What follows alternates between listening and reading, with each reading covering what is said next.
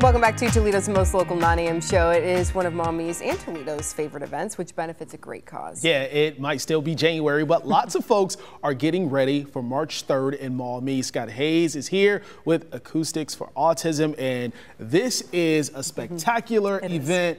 So many bands are out there, and this is year 17? 17th edition, Wow. and it's grown, I say organically every year. Started as a modest event, but a productive one. Raised money for a good cause. Our scholarship fund that funds uncovered through insurance treatments for autism spectrum disorder. What we've learned, and we've talked about on the show many times, is the spectrum is very broad, and what helps one child might not help another. And so we provide scholarships, write checks to families that have those out-of-pocket expenses. So this year, yeah, we're talking 8 stages, 95 musical acts. We've been told that this is the largest annual free music event festival in the country. So we're very proud of that, and we expect this to be bigger and better than ever. Yeah, why not? I mean, it does get bigger and better every year, and it's one of those things. This is the first Sunday in March that you do this every year, and you never really know what the weather's gonna be doing. But I always look forward to it because it's also one of those, hey, we're almost there. You know, we're coming out of winter. It's like the first event that's happening, and it doesn't really matter what the weather's doing because we're all ready to get out and just have a good time and support a great cause too. Yeah, and so the weather really doesn't matter, but it feels like that's the first festival of the season, and hey, we've made it through. We've got a lot to look forward to. But the way we've constructed this event, we have brick and mortar buildings on a block in Maumee, Conant, Allen Dudley, and Wayne Street, that whole block.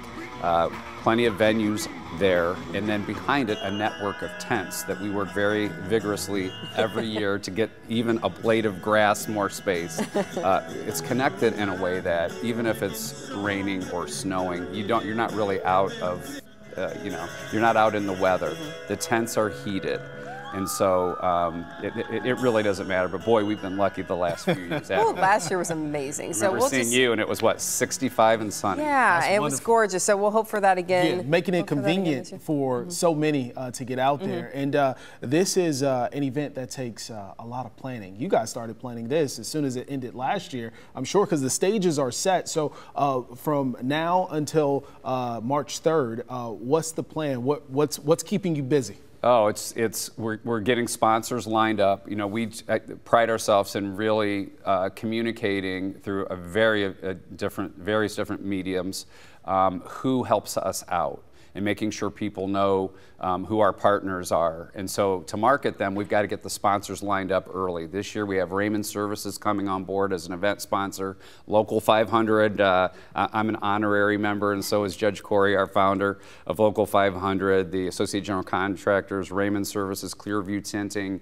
and IBEW, that's Electrical Workers Union, came on as an event sponsor. And then we've got Mark Feldstein, A. Bose, and Neuter Construction that have been with us since the beginning. And so we get sponsors lined up and then donated items. Because one of the ways we can make money for the scholarship fund is to package together gift cards, vacation, sports memorabilia, timeshares, those types of things, into marketable items that people will bid on. That starts a week before the event online, and then live the day of the event. So a lot of busy work. There's a lot of logistics that take place, but you know what? We're ready for it.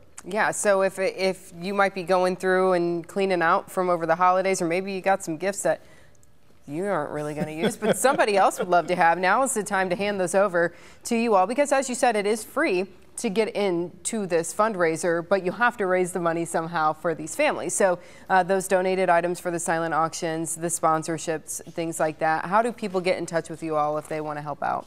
You can like Project I Am on Facebook. There's a lot of good information there. Project I Am is the parent organization. Acoustics for Autism is the event. Or you can go to acousticsforautism.com, and it's all there. If you click on the current event tab, you can find sponsorships, donated items tab, volunteer opportunities, and we're always looking for people to sign up for volunteers. We get an abundance of people wanting to serve beer in the tent. I wonder why. And we don't have as many people signing up to help us tear down at 2 in the morning. Yeah, when I told you the planning starts literally.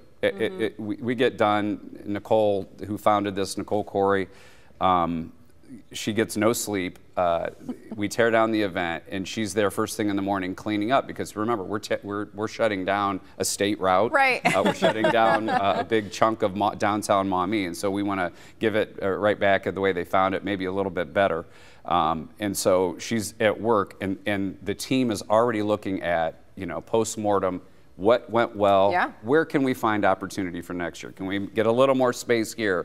Where did we have, just people backed up? Can we move things? And so that starts literally that night at the event.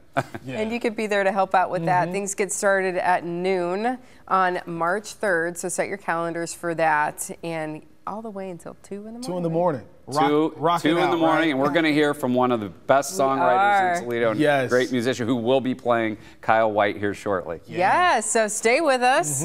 We're going to hear from her. Yeah, Kyle White will be here when Good Day returns.